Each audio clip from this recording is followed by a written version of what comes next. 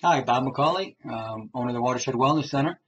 And this is a video that I've been wanting to do for a while. I finally got around to it, and I wrote a blog about this called The Hoax of Chlorella Cryptomonadales. And it is that product is a complete hoax, and I'm going to tell you why today. So, first of all, I want to state up front, this is a product that's sold Chlorella Cryptomonadales. And there's nothing wrong with the product. It's a healthy product, and lots of people have taken it for months and years, and they did very well on it, and that's fine. But it's totally misrepresented as to how it's grown and what it is and what the species of chlorella is. And they really kind of play real catty with this and won't answer questions. So I've just decided to kind of expose them for what they are, a bunch of fakes, frauds, and phonies. And I'm tired of it, and I've been told for years and years just sort of ignore it and don't make trouble with these people and all this. And I just don't care anymore because I'm not the one telling a lie here. They are. So they got a good product, but they're totally misrepresenting what it is and how it's grown. And I'm going to tell you why now. What they're telling us is that they took two strains of algae. One is called Chlorella sorokiniana.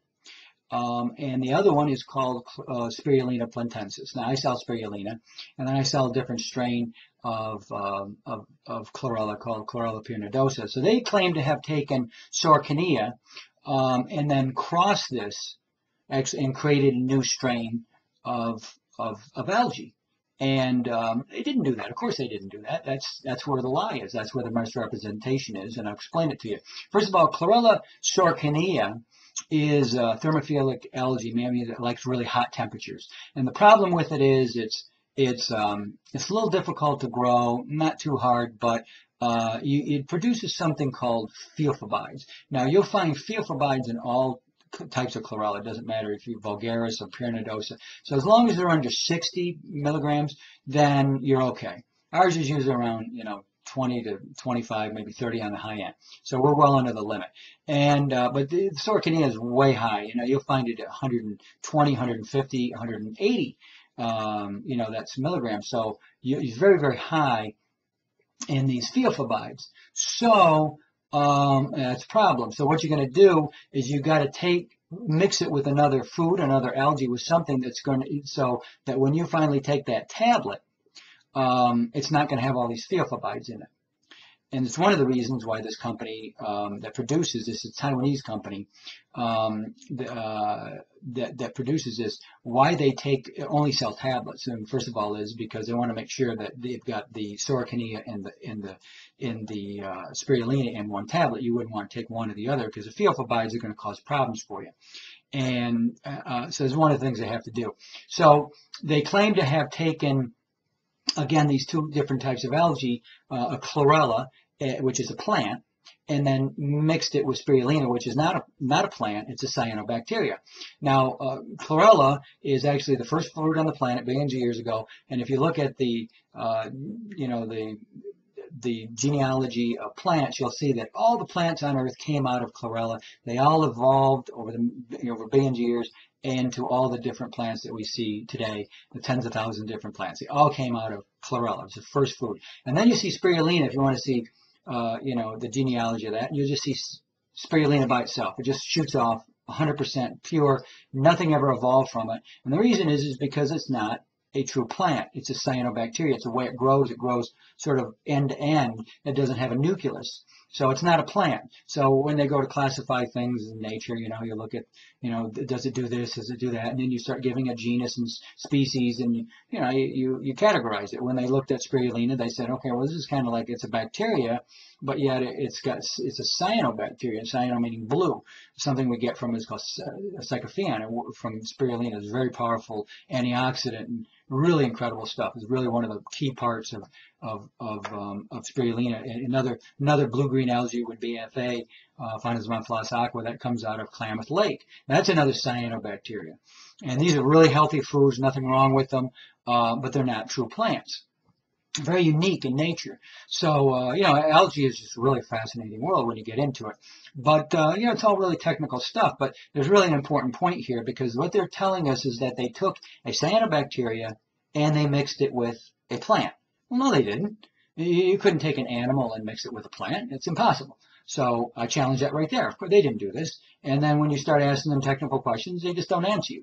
And the public is unaware of it, and there's nobody in the algae community strong enough to stand up to these people and say no. But if you start asking them individually, you call companies that don't produce this thing, other companies, they say, yeah, we agree with you 100%.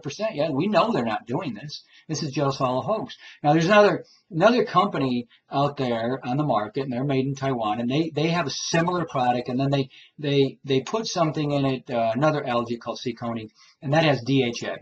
So they have a very similar product, but what they claim they have 3 types of essential fatty acids, and this is another really key point. Because this is how they're really marketing this Cryptomonadales and this phony product. So what they're saying is Cryptomonadales, the people who sell Cryptomonadales, they're saying, well, we have alpha, beta, and gamma linoleic acid. Well, I don't believe they do at all. I've never seen beta anywhere in any kind of algae. Beta linoleic acid, I just don't see it. It's very hard to find beta linoleic acid, and it's really hard to say, well, you really need that, because what they're saying is because we have this new strain of algae, and it's got the alpha, beta, gamma linoleic acids, that it is a PPAR stimulator. Well, PPARs, this is kind of getting a little technical here, but PPAR is peroxisome proliferator activated receptors. So PPARS, PPARs for short. It's really, the body really responds really well. When you don't have PPARs and you not have that stimulation, your body's not producing them, you're not as healthy as you possibly could be. So, and these are stimulated by what we call in the business PUFAs, or polyunsaturated fatty acids. So, this is one of the key points here, because the other company that produces a very similar product has alpha gamma linoleic acid, and then it has DHA from this really obscure algae called sorokiniana, and very difficult to grow, very, very unstable. But it has DHA. Well, you can get DHA from a lot of other things, like, for instance, chia seeds has a lot of DHA, even flax has a little bit of DHA. So you can find it in the plant world. You don't need to go to fish oil, that's what they're always telling you to take fish oil for. And that's another issue completely. But it is obviously found in nature, because if you find essential fatty acids in fish, well, where did they get it? Because we can't produce fatty acids any more than they can. So it's the omega-3s that you really need more than anything, because those are essential. That's what you got to take in. Anyway, so that's the first claim, that alpha, beta, gamma linoleic acid is present in this Cryptomonadales, and it's not true. I would like to see, an assay of that, a COA, a certificate of analysis. They won't give you a certificate of analysis. If you call the company and you demand it, well, they'll send you a nutritional analysis. Well, a nutrition analysis can be done by anybody. But what you want is a COA. You'll find that on our website. If you got a chlorella company out there, an algae or spirulina company, and they won't give you a COA, there's a problem there. There's something they're hiding. Where it's grown, how it's grown, maybe what their source is exactly. But every herb that you buy should have a COA. And every spirulina chlorella you buy, every product, you should have a COA. It's on our website. Certificate of analysis. Very proud to put it out there, because I don't think there's another company that offers a COA. That's beside the point. They don't offer COA. And then, where's the photos of this new strain of algae that they claim to have created? That isn't possible. There's no way they could have done it. But where are the photos? Where are the 1,000 times photos, or the 10,000 time electron microscope photos of one cell of this algae? They don't have it. They don't have it. They're not going to produce it. They never have. This has been going on for year after year, and they're selling this stuff for a very, very high price and making all sorts of claims that we're something different than these other guys. So we're going to charge you 5 times more than anybody else, because we have this strain of algae that nobody else has, when the whole thing is a lie. And if you talk to people in the algae industry, like myself, they'll say, yeah, this is a big lie. We don't know what to do about it. Well, here's one of the things I'm doing about it. And if you go to blog.watershed.net, I have a great detail. You just look up the Hoax of Cryptomonadales, Chlorella Cryptomonadales, the hoax, and you'll find it. And I get great detail about what I'm describing here. But another thing they refuse to offer is powder.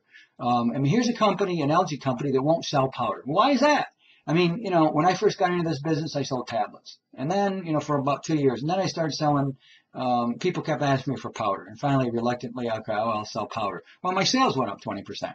So they refused to offer the powder. Well, they won't give the powder because they know guys like me would take the powder and then, go and analyze it. Whereas if you've already turned something into a tablet, you can't just grind it up and look at it because it's going to be a big mess. So you're not going to really know what you got. They know that. So that's why they sell only tablets. I mean, that's another thing that's something wrong here. You just see these red flags all over the place. And so you've got these, alpha, beta, linoleic acids, it's gamma linoleic acid. I don't think there's beta linoleic acid in there. I would like to see them prove that. I'd like to see some powder. I'd like to see a sample. I'd like to see photographs of it.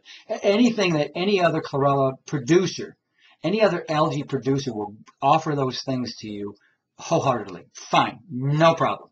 Okay? And then what do we get? Well, we get nothing. We're not going to give you anything and, basically just shut up about it. So that's the story with cryptomonadales, Chlorella cryptomonadales. Not a bad product, nothing wrong with it, but no advantage over any other algae. And all they're doing is, frankly, folks, is putting Chlorella sorokiniana together with Spirulina and then saying, wow, it does all this stuff, including produce PPARs. Like, that's so special. That's just, if we didn't have the PPARs, we'd all be dead. And it's great to have PPAR, and I, but my contention is that, chlorella will produce PPARs for you, and in particular when you take it with Spirulina, now you can really produce, because you do have alpha and gamma linoleic acid. Now, the one last thing I want to mention here is that their main spokesman for this product is Henry Lee, the detective. I always see, when I never heard of this guy, maybe I don't get it out enough, but, I went to go look up who this guy is. Henry Lee. So, Detective Henry Lee. And then everywhere you go, famed detective Henry Lee. Okay, famed detective. He's so famous. Okay, so that's great. I'm glad he's famous. And the reason they got him for a spokesman is he's from Taiwan originally, and he moved. I think he moved to the United States back in the 80s or something. But he really knows how to go out and get the criminals, because he knows, so much forensics, and nobody can escape him, and he's famous. So great. But I guess when they went to offer him this gig and become their spokesman, he wasn't really doing his homework on this. I mean, they just said, hey, we got this new species of algae that we invented, and we crossed a couple of species of algae that couldn't possibly be crossed, but don't ask questions, just take the money. And I guess he must have said, yeah, it sounds like a pretty good idea. I mean, I'm a great detective, but I won't do any detective work here. I'll just take the money and shut up. Shame on you, Henry Lee.